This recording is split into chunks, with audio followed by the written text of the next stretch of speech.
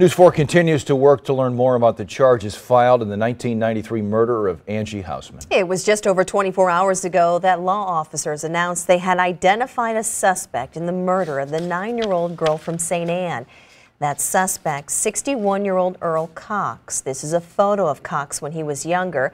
Police say he is also a suspect in the assault of 2 young girls in Overland in 1989. News 4's Venton Blandon went to that neighborhood today and was the only reporter to question the prosecutor about it.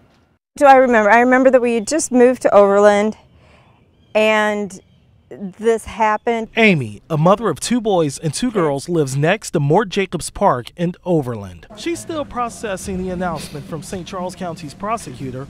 Earl Webster Cox is linked to the 1993 killing of 9-year-old Angie Housman. I'm glad that they were caught because it's worrisome that somebody can be out there perhaps still doing this. What she did not know until News 4 told her was investigators now linked the 61-year-old to 2 sexual assault cases reported to have happened at the park next to her in 1989. That's really scary, living next to the park even after it happened. Prosecutors charged Cox back then, but later dropped the charges. I remember about it. I remember how sad it was. I think if you lived in this area, you were aware of it. St. Louis County Prosecutor Wesley Bell was in high school when Housman was killed.